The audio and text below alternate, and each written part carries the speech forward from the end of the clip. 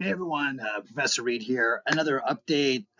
Here I am, February of 2024. A little bit older, a little bit wiser, I guess you could say. It's sort of a cliche, but wanted to do my my like sort of semester in review for the fall 2023 semester. Now I have to also add in a little caveat here. I am also trying to promote or advocate, I guess you should say, for myself with the concept of being an adjunct professor. Now, if you look statistically, and don't quote me on this, but I would want to say that adjuncts over the last 20 years are going to be on a rise. It is something that in the academic world, you're seeing more and more adjuncts come into the system. And I would say that there's a fair amount of burnout in the adjunct world, and there's other psychological things going on.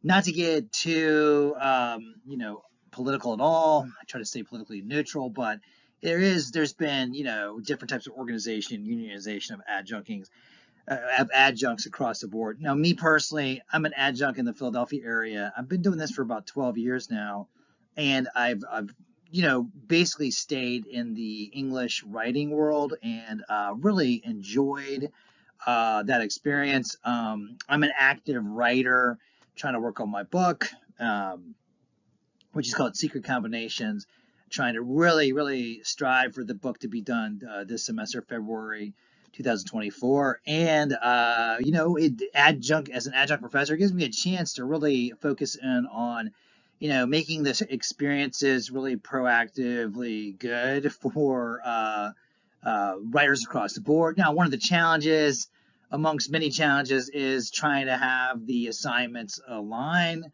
with the different universities, core goals and initiatives.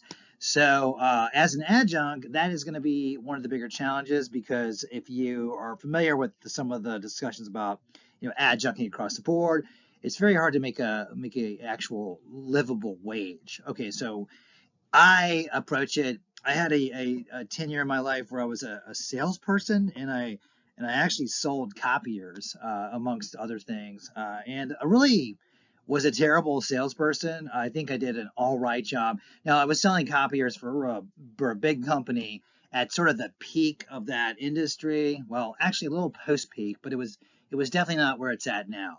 Post COVID, the copier world has become less and less of a thing, and we've gone to more of an online model, as you can see here with Canvas in the in the professor or academic world. So, long story short is I approach life as a form of a failed salesperson, if that makes sense. And I also grew up in Virginia, was heavily involved with sports. I played primarily baseball, but I also played football.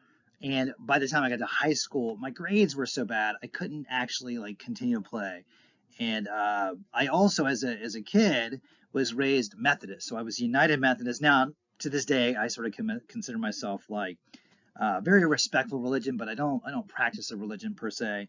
And I would also say that it impacted my life. Some of the John Wesley types of teaching were a big factor in my life. In addition, I was what they called a Boy Scout.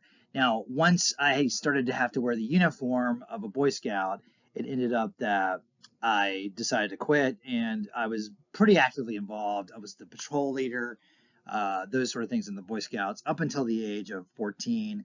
And at that time period in my life, the sports, the Boy Scouts, and the Methodism, which my mom was an amazing, amazing mom. My mom and dad were great people. My mom was a United Methodist women's president, so very important thing in my life. And also, at that point, I discovered something called punk rock, which was like a movement that was sort of big in that time period. And the ethos of punk, particularly like a straight edge type of punk, really resonated with me throughout my life. And I had my own band. I had a couple bands as well. And I'm still like into the sort of mindset of like not selling out, not becoming part of like an overall structure. So I think as I got older, I kept that ethos of punk, but I also went to the sales world as sort of the interesting, sort of like influences in my life that occurred, I think it made me into who I am. So I approached being an adjunct professor in sort of that realm. So as I go through this, I just wanted to make a video that A, introduce myself, and then B, just gives a little bit of the story or the background of being an adjunct professor. I think it's an amazing lifestyle. It keeps me in line with sort of my ethics, I guess you could say. And I get to see a fair amount of students that have really amazing experiences. Now, the YouTube page that I have, this is sort of an introduction to it. If you take a class with me, you can check out my Rate My Professor reviews. They're pretty good. Although sometimes students can, you got to always keep in mind that students that either really, really like you or really, really dislike you go on to Rate My Professor. So there's not like that sort of aggregate in the middle. But I would say some of the online classes can be some of the more difficult ones. Now, what I do also is I use a lot of the lectures from YouTube in my classes. So you may take a class with me on the YouTube page. We may take a class with me, and then I'll use a lecture on the YouTube page that is maybe it was used for another class. So I try to combine essays. I'm constantly trying to tweak essays. I'm constantly trying to update my YouTube page.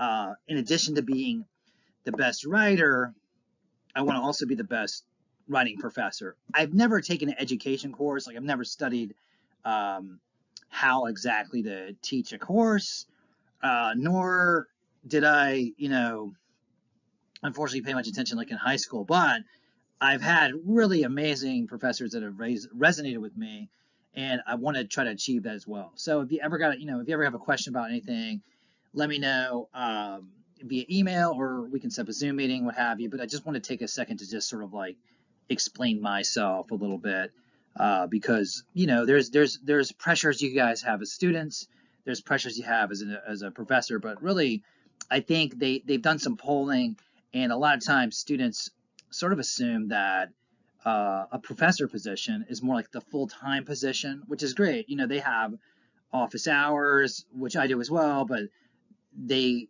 also have to do meetings with departments, and there's a lot of like logistical things they have to take care of.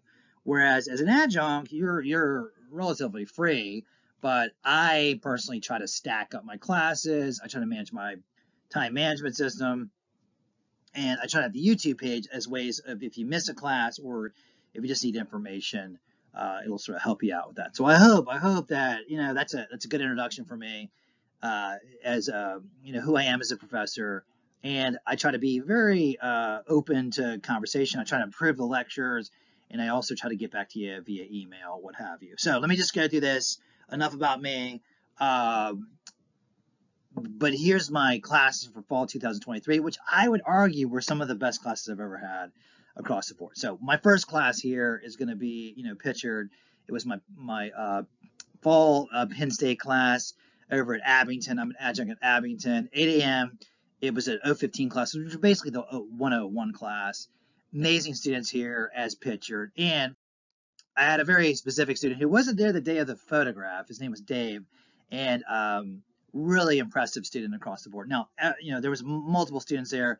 And, in a 101 type of class, it's a journey where you're starting out as a professor. I really enjoy the fall 101 style writing classes.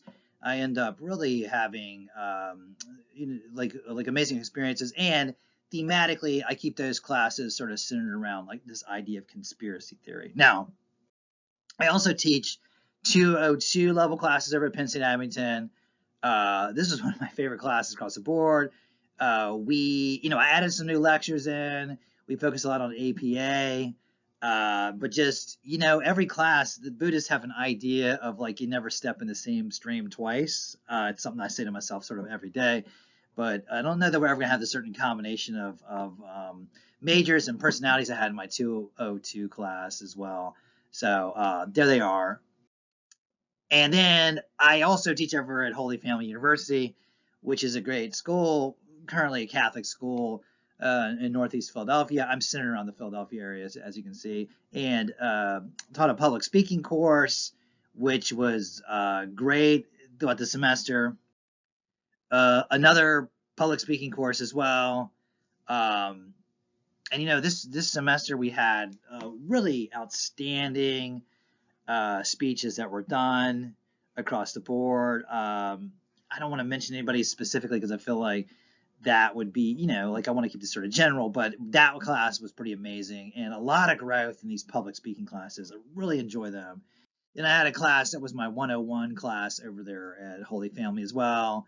Um, and just amazing group of students, for 11:30, and especially you have to take the gen ed courses, and they can be a little bit difficult in terms of like, where you're at trying to manage things. They do say that a lot of times students will see the gen ed classes as sort of like, I don't want to say a waste, but they almost say, I wish we could not take them. But I feel like, learning APA, learning all these sort of stylistic things about the writing process or MLA in a 101 class is going to be super helpful. Then, oh yeah, there's an additional photo there. Okay, you can see John pointing. Okay.